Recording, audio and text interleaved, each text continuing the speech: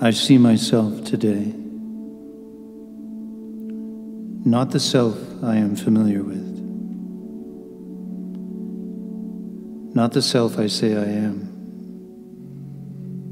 that self-comforting view, shaking before the fear of seeing more than what I think I can accept.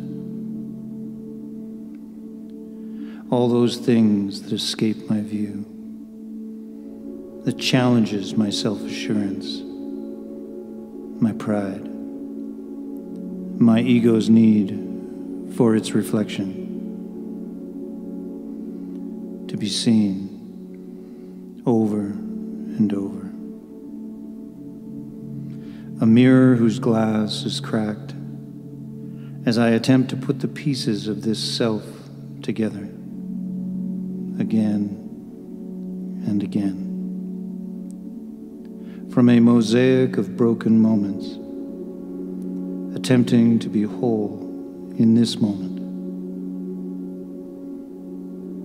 But what I see behind it all is an emptiness filled with the call of life itself. Before life began,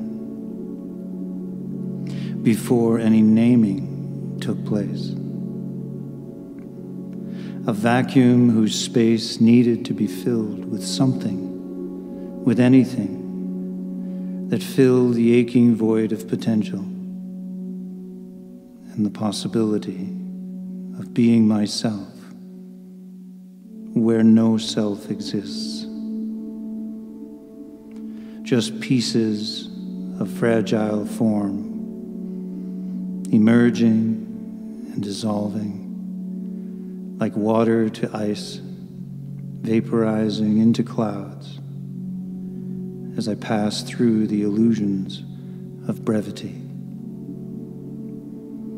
This is the self I see today, an intangible grasp on the railing of self-identification. And as insecure as this may seem, my belly warms to the fire of the central sun. The promise that I can always begin again, from nothing to everything and back again. And the confidence that is born from this ability to see myself ever anew, vibrant, resilient, and full of what was before anything was. The mystery of it all carries a precious kind of seed, bestowed and germinating with each new day and each new view of myself. It is this that I delicately hold as I see myself today.